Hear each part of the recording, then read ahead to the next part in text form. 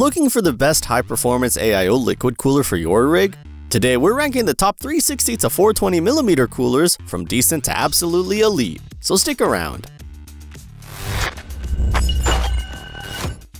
Kicking off our list at the bottom is the Cooling SL360 Pro SE.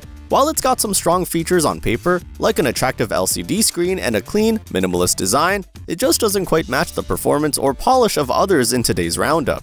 The 2.1-inch LCD is bright, sharp, and lets you slap anything on from system stats to fun GIFs. Setup is fairly straightforward, and the cooling is decent for most mid-tier CPUs. But the airflow tops out at just 58 CFM, which is noticeably lower than other options in this lineup, meaning it might struggle with higher-end chips under load. And that's where the issues begin. The cooler has had reports of cosmetic flaws out of the box, like scratches on the cold plate. Plus, the software that drives the LCD doesn't auto-launch. You'll need to boot it up every time you restart your PC, which is a pain. Still, if you're on a tighter budget but want a modern look with some LCD flair, this could work for you. Just know you're trading off a bit of cooling efficiency. All the coolers featured in this review are linked below in the description with the best prices, so feel free to check them out. Next up, we've got the NZXT Kraken 360 RGB, taking 4th place. It offers a premium aesthetic and rock-solid reliability, but it still has a few trade-offs that kept it from climbing higher. This cooler nails it in the looks department. The sleek, compact LCD screen adds a subtle digital touch without dominating your case visuals. With fan airflow peaking at just over 78 CFM and whisper-quiet operation, it's well-suited for gaming rigs that prioritize balance. And hey, it's backed by a very generous 6-year warranty. However, compared to competitors, the airflow is just a notch lower, and you're locked into NZXT's CAM software to control most features. Not everyone loves that level of dependency, especially if you prefer BIOS-based fan tuning or open-source solutions. If you're already in the NZXT ecosystem or want top-tier support with a clean, low-key design, the Kraken 360 RGB is a reliable pick. Like this video and hit that subscribe button if you're finding this helpful. We've got more awesome gear reviews coming your way.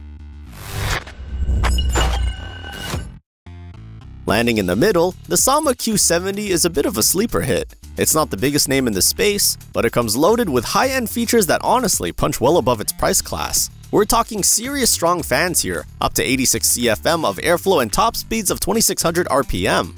That's a lot of cooling muscle for overclocked CPUs. The 2.8-inch screen is detachable, sharp, and offers plenty of customization options from stats to stylish animations. But it's not all roses. It runs louder than most. And with its daisy-chained layout and add-on accessories like magnetic fan modules, installation might feel a bit complex if you're not used to modular setups. If you're a power user who's okay with spending a little extra time setting things up, the Q70 gives you excellent performance and loads of flexibility. It's a great pick for enthusiasts who love customizing every inch of their rig. In 2nd place, the ENERMAX LIQMAXFLO 420mm. This beast is all about performance, and then some. It's huge, it's thick, and it keeps temps low with brute force engineering. You get a massive 420mm radiator that's a full 1.5 inches thick. Combine that with 3 high static pressure fans and an integrated 60mm VRM fan, and you've got a system that cools your CPU and your motherboard at the same time. And at just over 25 dBA, it stays surprisingly quiet while doing it. It's missing a flashy LCD display, which might be a deal breaker for some. And its massive size can be tricky to fit into smaller or even mid-sized cases. Plus, you'll need to use software for full RGB control, something to keep in mind if you like plug-and-play simplicity.